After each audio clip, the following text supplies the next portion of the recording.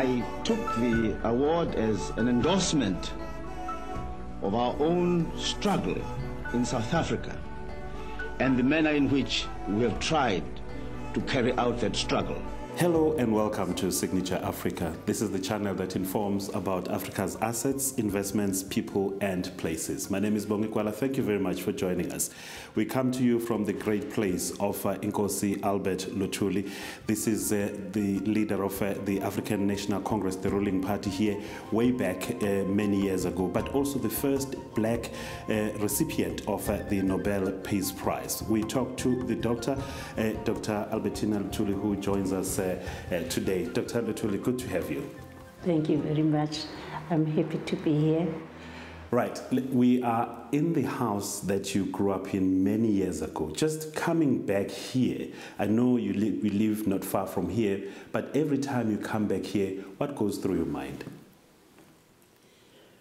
I go through the memories of me being a child in this house, one of 7 children, and my mom and dad all together in what I would call at any time a very happy family. But I must add, this family was always containing more people than the immediate family. As I've said, 7 children and our parents. A lot of the relatives brought their children here because they were in the town. Johannesburg, Durban, mainly working there, and they brought their children to be brought up by my mother, who was famous for knowing exactly how to bring children. Discipline and hard work. Yes, yes. Okay. All right. So we will be talking about, I see 7 pillars here that begin to describe Inkosi Albert Luthuli, the religious leader, the agriculturalist, the educator, the political leader, and so on and so on. But how do you best remember Ubaba Inkosi Albert Luthuli? I really remember him first as a very, very good father. Yeah, a very good family man. And so that was, those are fond memories of him in my heart.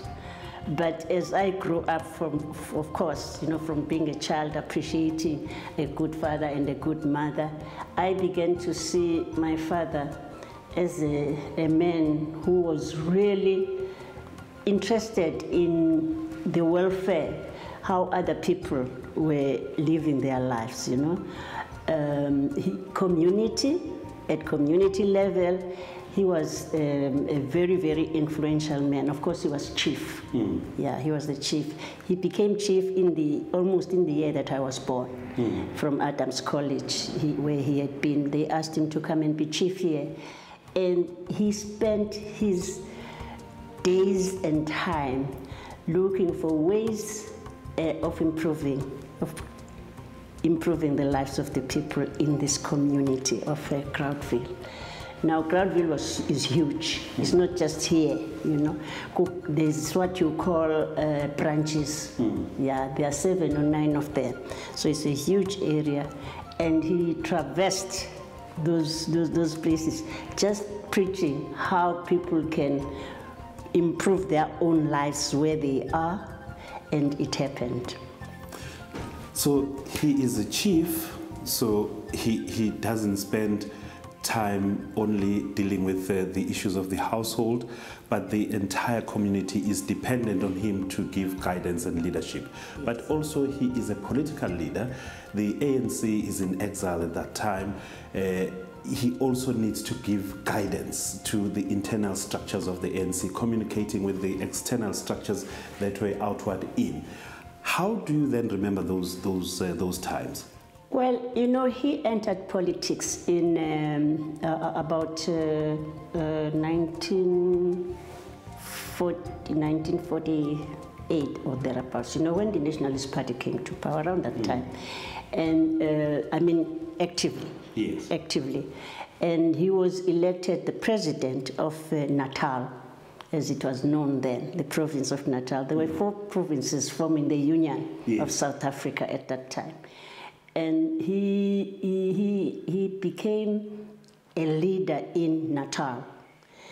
And you could see that his aim was to build the organization, to build the ANC and make it bigger and bigger in terms of those who believe in the gospel of the ANC. Yeah.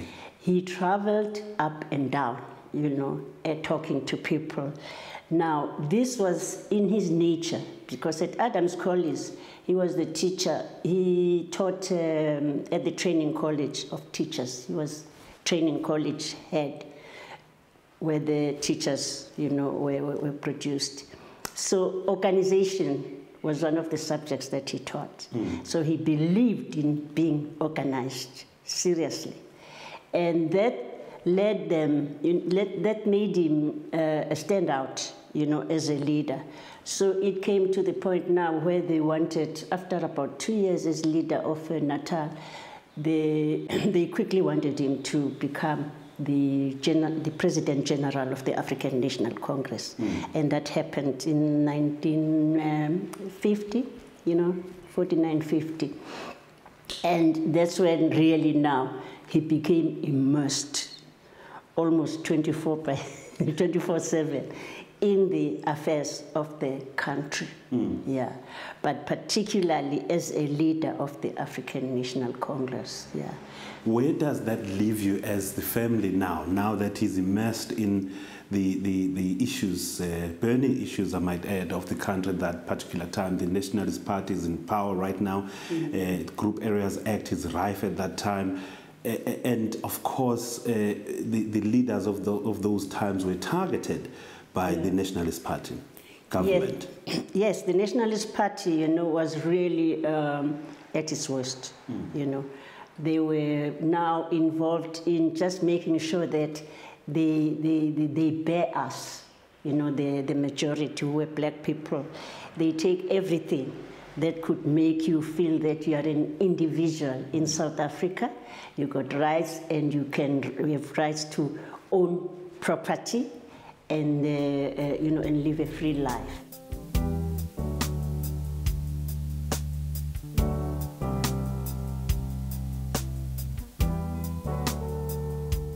So they were doing cattle culling, they were reducing the land, and they were doing all those things, which really were to make us not develop, especially economically, but to be dependent for our daily livelihoods on a government which really didn't care for us, which had defined itself clearly that our place was not to be educated, for instance.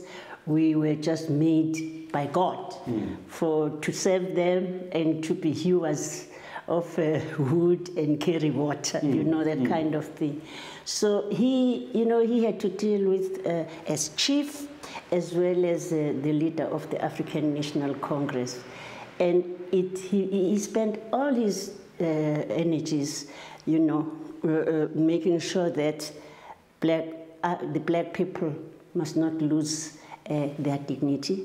They mustn't lose hope. They must just go on and challenge the government and fight on, because there was a vision.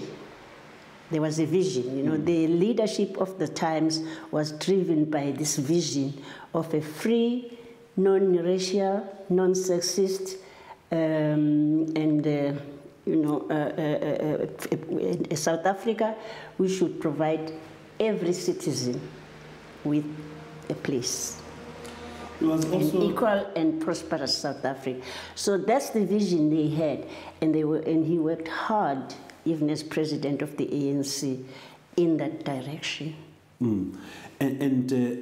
What characterized his tenure as the President General of the ANC? I would say that it was his really organizational power, as I've already said. The ANC, he addressed many rallies of the ANC and grew it up. And those were the times when now the leader could talk to the people, and therefore people were kept knowing about themselves and all that was happening around there. There was a famous place in Durban called Red Square, where those rallies used to take place, and the office was just across Grey Street, Lakani Chambers, where the leadership, would meet.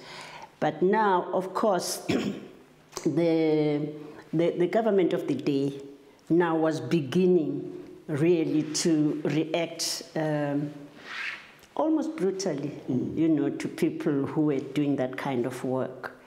The burnings came, that's when they began to feel that we must cut their tongues. We must make them unable to speak. We must make them unable to meet with the crowds, So they were dishing out burning orders to the leadership, especially my father, because he was the leader, And it would be 1 year, 2 years, and then 5 years.